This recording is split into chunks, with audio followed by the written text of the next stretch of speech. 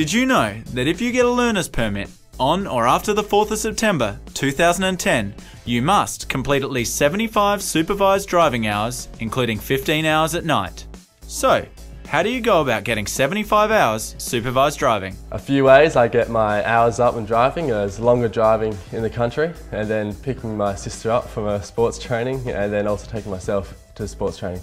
I get my 75 hours worth of driving done by driving with my family to Penola. Driving whenever I can helps me get my hours up. I get my 75 hours worth of supervised driving by making an effort to go driving whenever possible. So on the way to school, I'll take a turn instead of mum or dad. Driving to and from school and work helps me get my driving hours up. I try to drive to sport on the weekend as much as I can and drive my parents around so I can get my hours up. You need to get heaps of experience in a range of driving conditions. Driving in different conditions is helping me to become a confident driver. To drive in different conditions, I drive on busy and quiet streets. I go about getting my driving practice on different conditions by driving in heavy traffic, going to school and driving on country roads. Driving at different times of the day helps me experience different traffic conditions. I go about driving on different conditions by making an effort to drive on unfamiliar roads. So whenever we're heading out of Adelaide or into the hills, I'll take a turn driving, get used to the country conditions.